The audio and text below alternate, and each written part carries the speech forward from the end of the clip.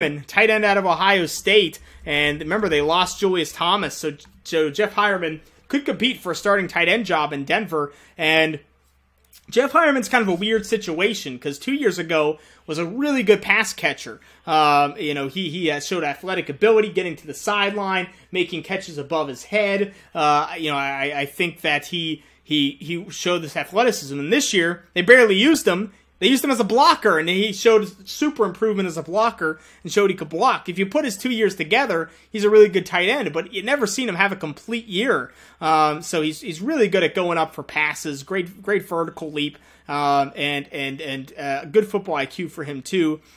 Just very stiff. He's a little big. He's a little lumbering when he's out there in space. He's tough to get away. His cuts are kind of weird, and so have some wasted movement into it. And I think there's upside, but you never know.